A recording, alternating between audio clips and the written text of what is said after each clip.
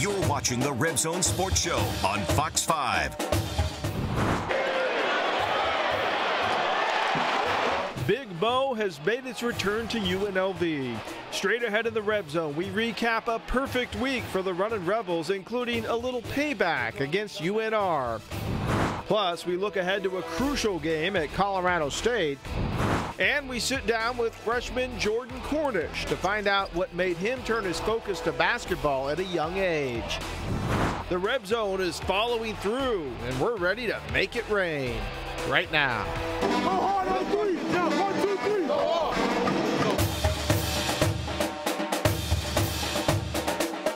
This is the Fox 5 Reb Zone Sports Show, presented by Born and Raised, the official home of the Rebels on the road, and by Cox Communications.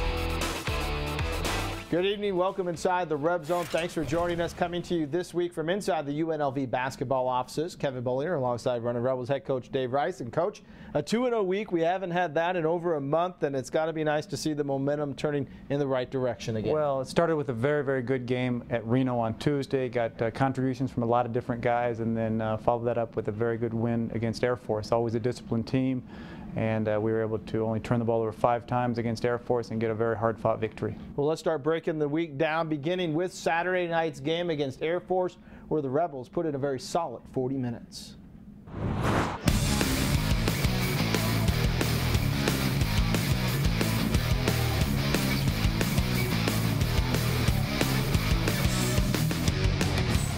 UNLV and Air Force ready to match wits, and the Rebels stayed on the perimeter early.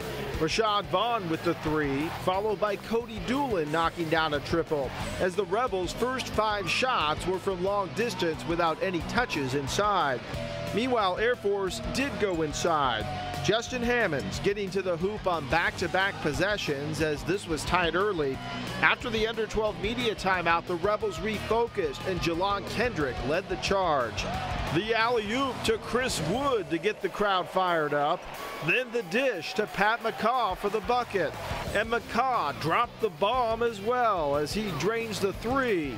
The Rebels played pretty solid defense and was energized with the zone, but it allowed Air Force to get some looks from 3, and they hit 6 of 11 from long distance to stay in the game in the first half.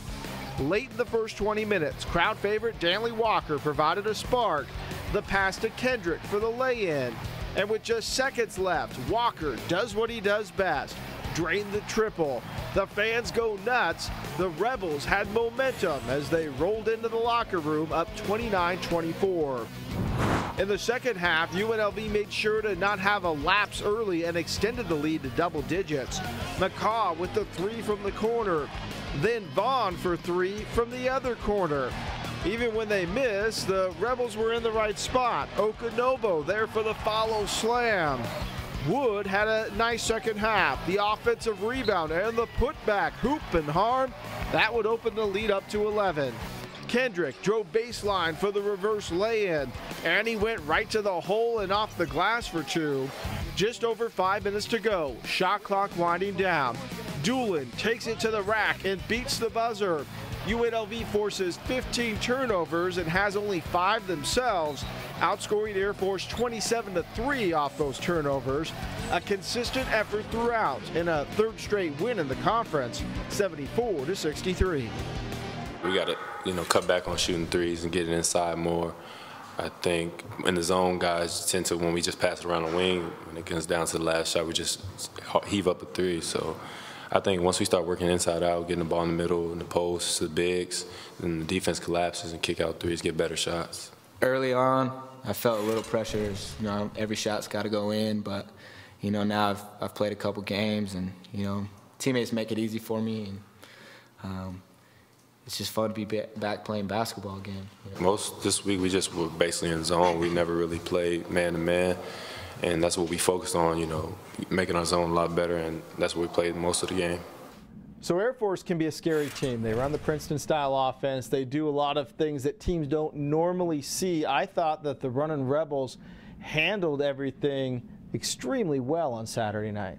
I think it speaks volumes about the progress that our team has made. We only had 2 guys, returning guys who had played against Air Force before, and they're very complex in terms of what they do, and it's always a difficult endeavor the first time. But I just thought we got sustained effort from a lot of different guys, countries from a lot of different guys, and I thought, again, a huge number with 16 assists and only 5 turnovers in the game. The energy level on both ends of the floor, but especially defensively right out of the gate when you guys went into that zone and you came out on them and like glue a lot of the game. Well, we made the decision to play a lot of zone in the game, to utilize our length and to try to keep Air Force away from the basket, try to contest as many shots as we could. And I think our defense has gotten so much better. Our activity in our zone was so much better. We were flying around, and Air Force does a good job offensively, but we're able to force a lot of turnovers from Air Force and actually get some points off turnovers in the game as well, which was the difference. The first 5 possessions and 7 of the first 8 3-point attempts without even the ball going inside out, if you will. They were just all perimeter passing. Was that a concern, and was that addressed at halftime? Because in the second half, it seemed like the Rebels pounded it in much more. Yeah, we didn't wait until halftime to address that. And going into the game, our philosophy was we want to attack, we want to play inside out, whether it's dribble penetration and kick it out or throw it on the block and kick it out. The one thing when you play against zone, you're going to have to shoot some threes because the defense is compressed. But we settled for too many, and even the ones that we made, it just becomes fool's gold. And I thought the last 32, 33 minutes of the game, we were very efficient on the offensive end, and we made plays for each other. And you think about Patrick McCaw and Cody Doolin, Jelon Kendrick, Rashad Vaughn all made plays for other guys, and I thought we did a much better job of getting the ball in the interior. And I thought Jelon Kendrick had a very complete game, as well as he also played really well against Reno. All right, let's start talking about Reno, because Tuesday night the Rebels looking for a little revenge, trying to get their first win against the Wolfpack in a couple of years, and they came home victorious from the northern part of the state.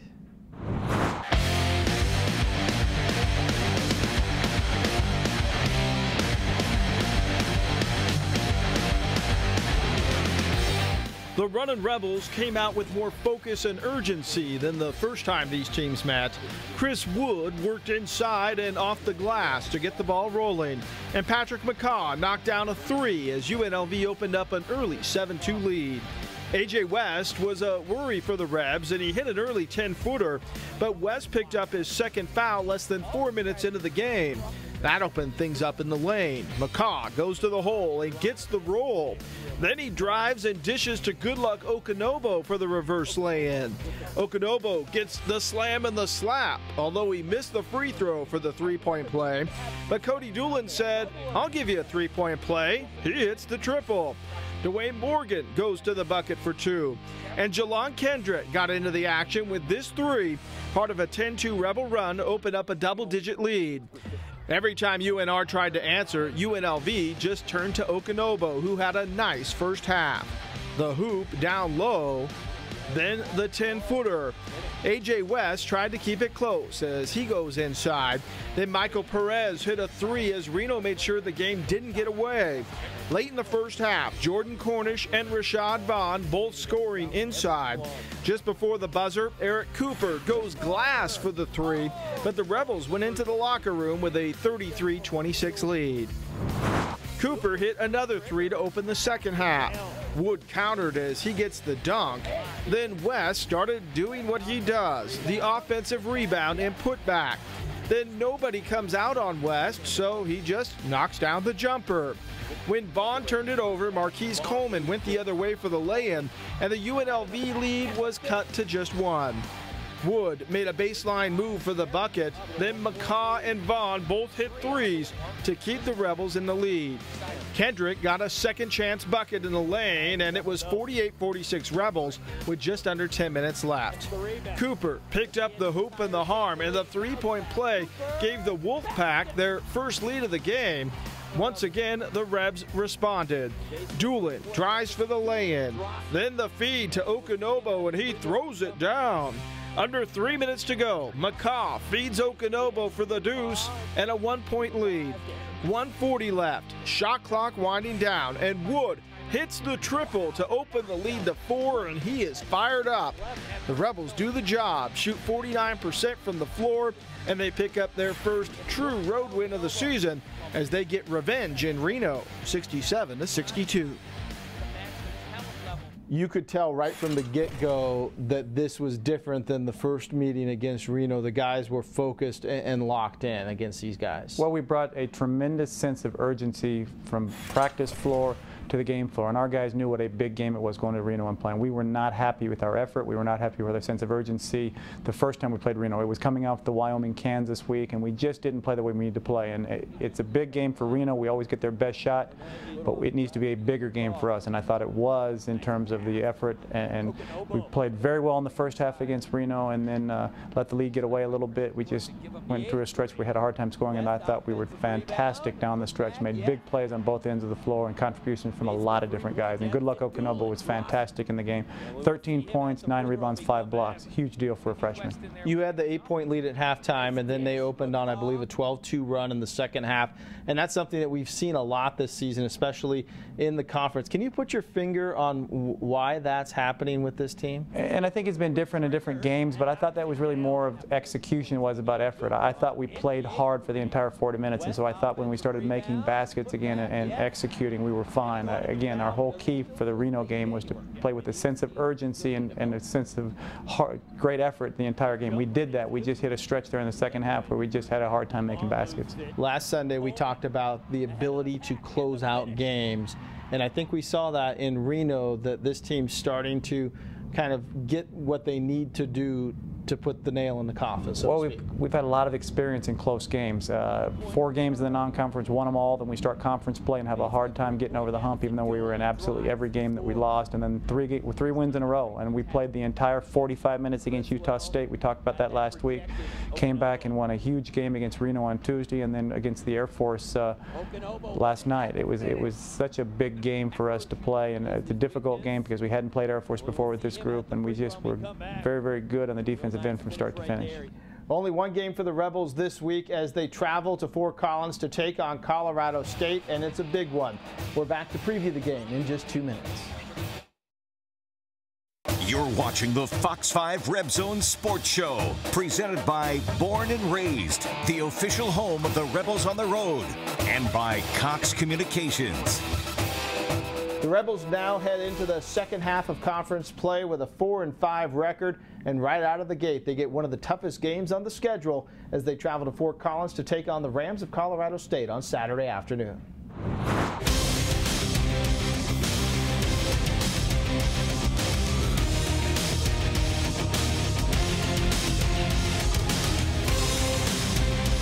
Colorado State has a lot of weapons to contain, but front and center is J.J. Avila and Daniel Bejarano, who are both capable of taking games over. The Rams have been in and out of the rankings this season and are right in the thick of the logjam near the top of the Mountain West standings. Offensively, CSU likes to push the pace and has scored in the 90s twice in the last month. But defense has been what's driven head coach Larry Eustace crazy. Some games the Rams can lock teams down, but lately teams have been able to keep up on the pace and have put up big numbers. While the Rebels will have the week to prepare and get some much-needed rest, the Rams will have a border war rivalry game on Wednesday night at Wyoming. Winning in Fort Collins is never easy, but expect UNLV to come in and play in the slugfest. Colorado State does have a lot of weapons. The one nice thing about this spot is you do get a full week to prepare and get the legs back, I guess, on this team. How are you going to spend the week getting ready for Colorado State? We are going to spend the week trying to get better as a basketball team. Obviously, we have great respect for Colorado State. They start 3 fifth-year seniors. They're one of the most experienced teams in the country. They're tough. They're hard-nosed. They embody what Larry Eustace, their coach, is all about. But it's the first time I can remember in a long time we had an opportunity to sustain practice over the course of an entire week. Our first bye week, we played Kansas, and so that took up the bye. And so I think with our group, we have an opportunity to get better this week, and we'll work on our conditioning, we'll work on half-court and defensive and offensive execution. I'm excited to be able to practice, and obviously we understand the challenge of playing against a very, very good Colorado State team on Saturday afternoon. Avila, Bejarano are tough guys. How do you attack in terms of what you do defensively with them? Do you want to push them back out into the three-point part of the arc? Well, it's going to be a toughness game. Again, Colorado State is extremely tough. They're a very good rebounding team. They play hard. We have to play harder. We have to be tougher. We've got to do a good job on the defensive boards. We all have talked about for some time that one of the huge keys for our season as we go on the stretch is becoming a better defensive rebounding team. We're doing a much better job of taking care of the basketball, but we've got to be tougher on the defensive boards. And so we have to challenge every guy on our roster that when you're in there, we've got to block out, we've got to go get defensive rebounds and keep Colorado State away from from second and third opportunities. Fort Collins is another elevation game in Laramie earlier this year. I think maybe it impacted guys towards the end just a tad.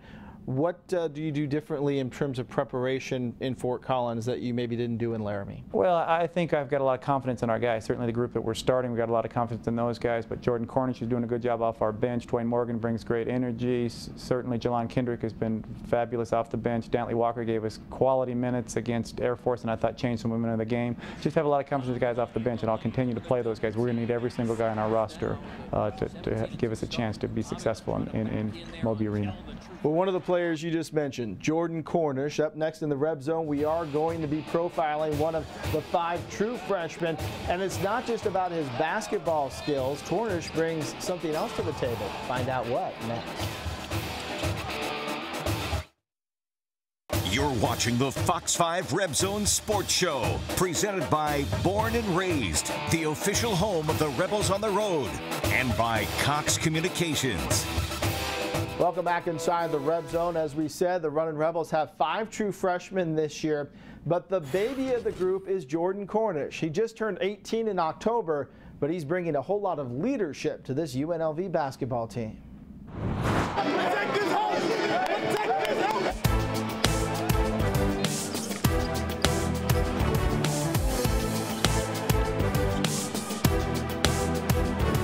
Jordan Cornish is the spark plug off the UNLV bench that Dave Rice can call on for some production. I just try to bring energy, and passion to the group and just come on and just try to be efficient and not turn the ball over and not take bad shots. It took a natural disaster to trigger Cornish's love of the game. I grew up in New Orleans, Louisiana. And I figured out basketball was what I wanted to do after Hurricane Katrina. I was a football guy up until 8 years old. I moved to Baton Rouge, and the coach at the school I went to just told me just to try it out. And ever since then, basketball is my first love, my love. And you can see that love every day. Before the game, it's Cornish, the youngest on the team, who's always in the middle of getting the team hyped. I just try to push them, just go hard. If I have to use the F-bomb every now and then, I use it, but I just try to just every day we just got to go hard. It's the little things that Cornish does on and off the court that has made him stand out. He knows his role and is taking care of the now to open up opportunities for the future. Just a vocal leader on and off the court, and a guy that can just bring energy and passion every day, day in and day out.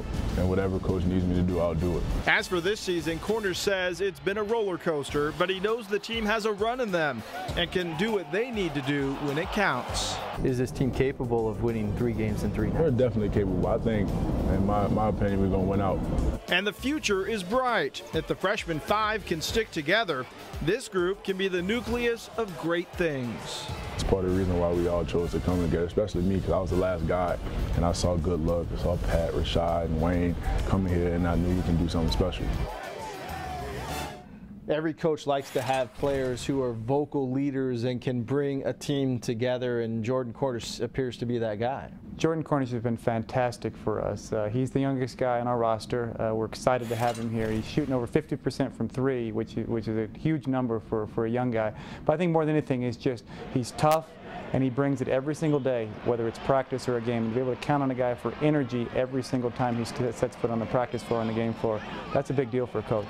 He's seen his minutes increase throughout the season, and this is somebody who's going to be an integral part of this program's success over the next 3 years after this season. I am very excited to have Jordan Cornish on our roster. He already, just through 22 games in his young career, has helped us win a lot of games. And he's had a big impact on winning. And not just because he's made shots, but from an energy standpoint, from a defensive standpoint, and he just will continue to get better. Anyone like Jordan Cornish, who's a high-character guy that works as hard as he has for us, he just has success in his future. I'm very happy he's going to be a Runnin' Rebel. All right, Coach, thank you. We're going to take one last break. We're coming back with the Runnin' Rebels Plays of the Week right after this. You're watching the Fox 5 Reb Zone Sports Show, presented by Born and Raised, the official home of the Rebels on the Road, and by Cox Communications. 3 wins in a row now, Coach, and it seems like this team's starting to get its stride back. I like the progress we're making. It's a group that's high character, they work hard, they're coachable, and they come in every day and want to get better. And I just like the progress, and I think the future is extremely bright. But we got a stretch run here, and we got an opportunity with a week of practice to continue to get better. All right, looking forward to seeing you in Fort Collins. Have a good week. Thank you for joining us inside the Reb Zone, and we leave you with the Runnin' Rebels Plays of the Week. Good night.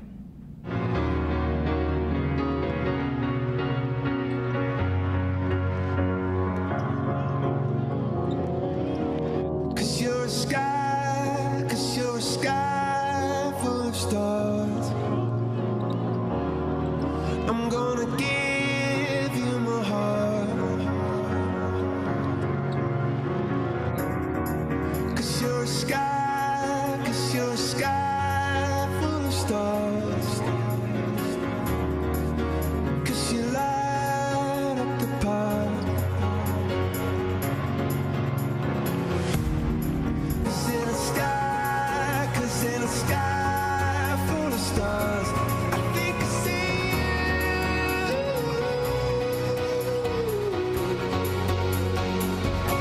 I think I see